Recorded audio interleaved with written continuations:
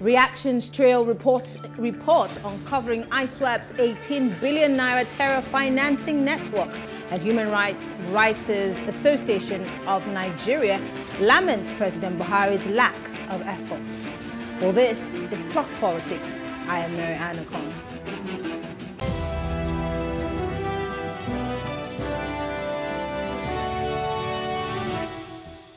Outrage, anger and disgust were some of the responses to a report by the Inter-governmental Action Group on money laundering in West Africa that the terror group Islamic State's West Africa province ISWAP moved a whopping 18 billion naira annual revenue through the Nigerian financial system to fund its activities.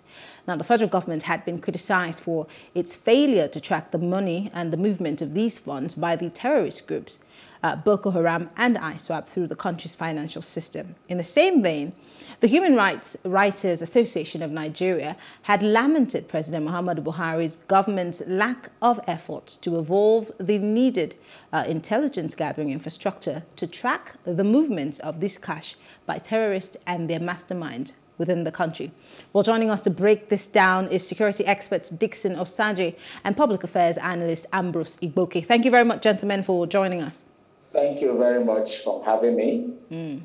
So, Ambrose, it's interesting. Let's start from the Human Rights Writers Association and what they had to say about the president's efforts. I'd like to take your mind back to the fact that the UAE government had arrested and prosecuted certain people who they had named to be financiers of terrorism in the country. But in Nigeria, we've heard the federal government again and again say, well, they're doing it, but they were not going to name and shame. Do you think that these people also fall in the category do you think that these people are some of the reasons why government has been said to have failed in tracking and following the money? Well, first of all, terrorism as and banditry and insurgency are the things thriving currently in Nigeria only leads to one pointer. And the pointer is that it is a thriving business. And that is why it has been sustained for a very long time. The man Yusuf, who was allegedly the founder of Boko Haram, remember that since 2009. So what has been happening is that other groups came in from the Middle East, from North Africa, from Libya and other places, and they stormed Nigeria.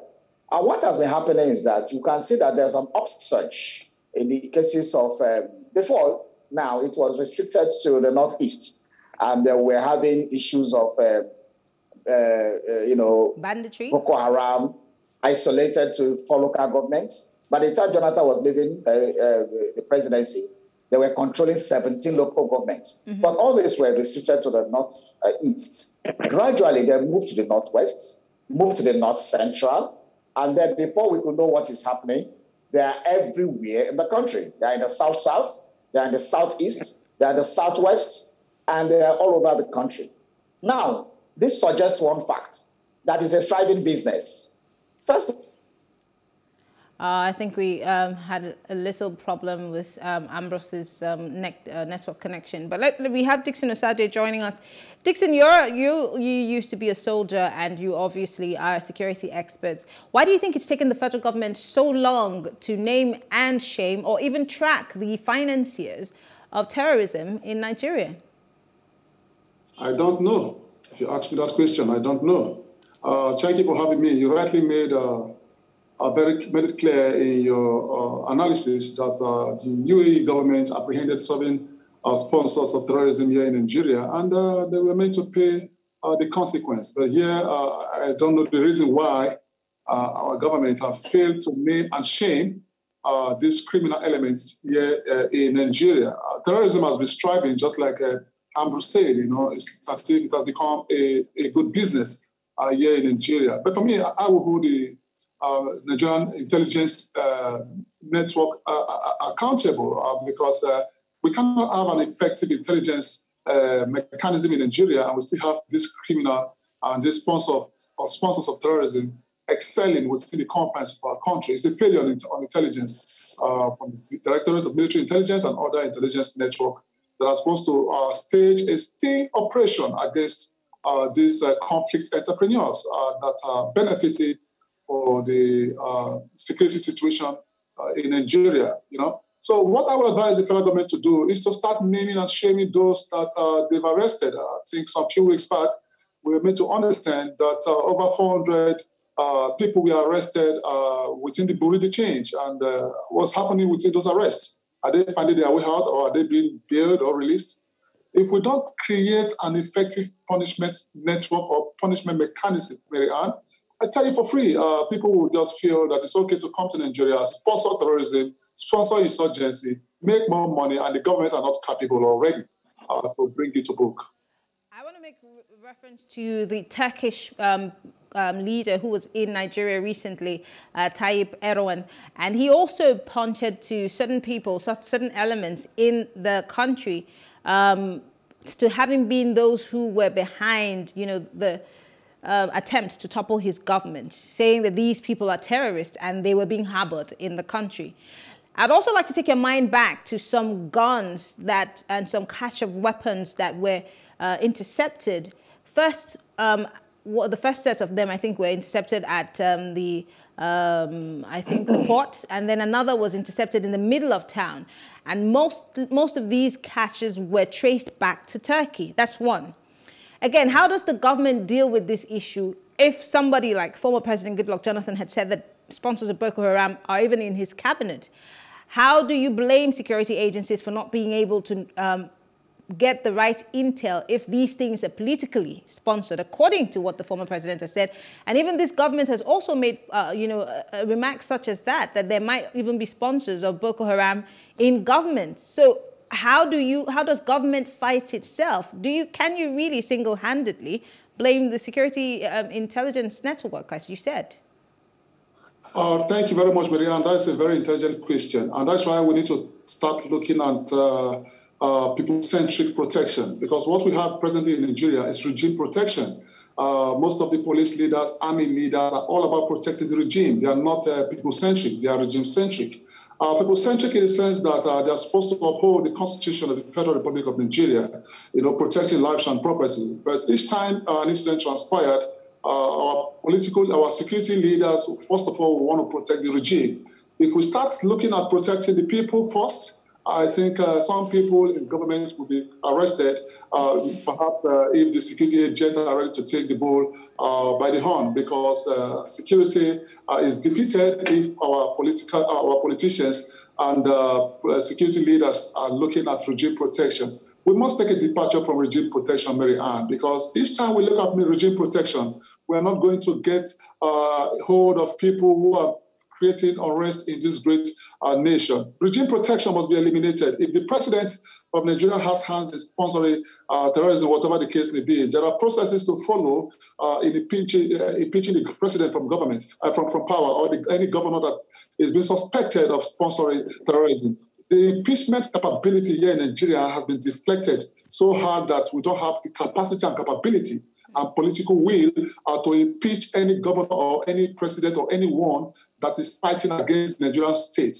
So I will tell you for free that I'm going to hold the security agency responsible, because when you go and when you look into the global network, every nation that is excelling today, Mary Ann, the Americans, the United Kingdom, the Russia, the Germany, check it very well. The security agents are more of people-centric and not regime-centric. So if we start looking at people-centric protection, people-centric security, and not regime-centric, I tell you, most guys that sponsor terrorism and hide under the guise of government will be fetched out, because our police, our soldiers, our military needs to start looking at people-centric protection. Ambrose, I'm coming back to you. Apologies for the network, the disconnection. He's talking about people-centric policing, or making sure that, whatever is done in the interest of the people. But that is in a society where the laws work, the systems work. Now we're bringing it back to Nigeria, where our systems, or the people, the politicians, the elites, seem to be bigger than the institutions. So we have bigger men and women, stronger men and women, and weaker institutions. So how do we even get that? Where do we start from in dealing with that? Again, I want to take you to Kaduna State and Zamfara State, states that have been some form of a theater for both banditry and Boko Haram. These governors have strived over the years to deal with these issues. Some of them might be homegrown. Some of them, of course, have been as a result of the fact that these networks have spread. But we also have a Plateau State, if I'm not mistaken, where the governor has been, I think it's Benue State, where the governor has been calling on the federal government day in, day out. In fact, it has become a him versus the federal government issue in dealing with the issue of, banditry and the killings, terrorism in general. Do you think that maybe these states have not necessarily done all that they need to do, and that's why we're where we are? And again, should the federal government be the ones tracing these monies and financiers of these terrorism activities in those states? I'm not saying federal government can, but should that not be the job of state governors? Well, first of all, the federal government has what we call the legitimate instrument of terror. The Constitution has given it to the federal government. The federal government is in charge of the police. The federal government is in charge of the DMI, the NIA, the Navy, the Army, the police. They are in charge of the custom, the officers of the correctional centers. So the civil defense. So all the apparatus of the security are under the exclusive list, under the federal government. But our Constitution, cheekily, in a very cheeky manner, says that the chief security officer of a state is the governor. But the commissioner of police does not receive instructions from the governor. The GOCs or head of GOC command brigades do not receive instructions. The director of SSS or directors of other military agencies or paramilitary agencies do not receive instruction from the governor. So the governor is helpless in most of the time. He can only do with local vigilantes and some other things he can, cook up in his state. And we have seen issues where there are security meetings where governors give instructions and nothing is done about it. One is in Enugu State here in 2016, where there was a security meeting held on a Sunday about an impending attack on Nimbo in the Uzuwani local government area. And then the next day, as early as 4 a.m., they're struck. Meanwhile, there was a security meeting held. So there are issues like that that are bound. Then when it comes to the owners of the financial institutions, the financial institutions are regulated by the federal government. The Central Bank of Nigeria regulates the banks, the commercial banks, and all the merchant banks, and all the banks that are operational. So also, the instruments for bureau de change is also regulated by the federal government. The stock exchange is operated by the federal government. The airways of Nigeria is regulated by the federal government. I'm sorry, Ambrose, so let me come in there. I'm sorry, I do not want to, cut off your train of thoughts, but quickly, as much as we all know that, we're running some form of unitary system and these people all get their, orders from the center, every single police officer, soldier, naval officer, Air Force officer, even the guys that you talked about that work in government parastatals or ministries, departments, and agencies have sworn an oath to defend the people of Nigeria. And the people of Nigeria are not only in Abuja. So it means that whether a governor gives you an order or not, should these people not have the interest of or the safety of the people in the areas that they've been assigned to, should that not be a priority instead of waiting for a governor to give an order? Well, first of all, when you have a unitary system like that, the police, you cannot police the nation with a unitary system where one man sits in Abuja and answers the Inspector General of Police. And then we have a commissioner sitting in the state capital, running states. A state like Kaduna State, somebody sitting in Kaduna wants to run that kind of landmass. So what we are saying, first of all, the structure is defective. The administrative structure is defective and is affecting the war on terrorism. Terrorism like this and insurgency has to be a community-based effort because it is only the community people can know where to fish out those people. And that is why in countries like where Dickson has mentioned, like Europe and America, you see that their security dovetails into the grassroots, the counties, the wards. They have the civil police in the communities. And these are the people that do the real fighting.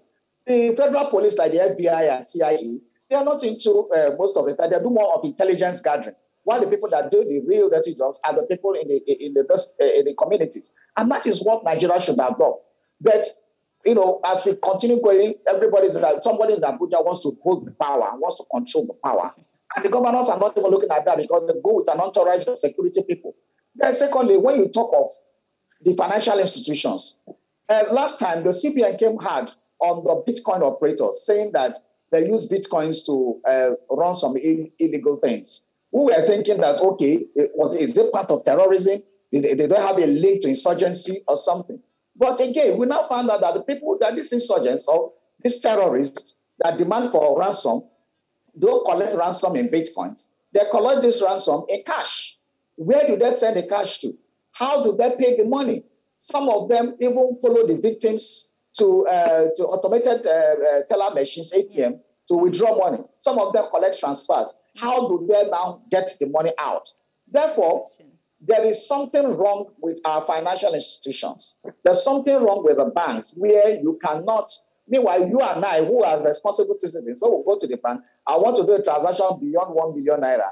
We are told that they will report us to EFCC, report us to this and that, so that they can be sure that we are cleared.